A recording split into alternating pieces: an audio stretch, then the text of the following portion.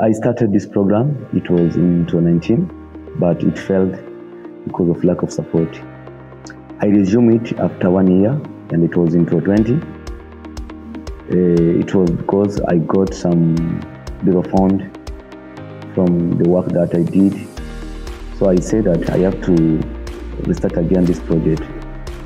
And then I got 17 students, whereby 14 of them were graduated for the first cohort.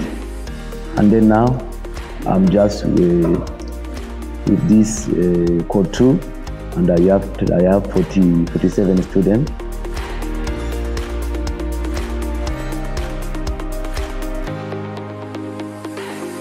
So we normally do this program in break time, which means Saturday and Sunday, or when there is an holiday. So, and we are here to push them out, so to bring those talents out, so that the people, they can see that there is somebody who knows how to draw, so how to speak using art. And we make sure that their parents are away, so that they can release their children from those during those periods.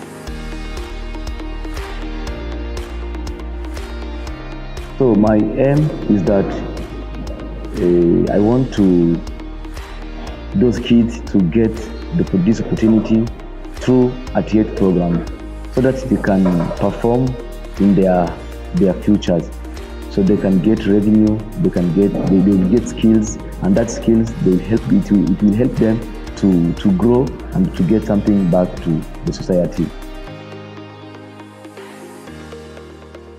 My name is Mdadi Saidi Gilan.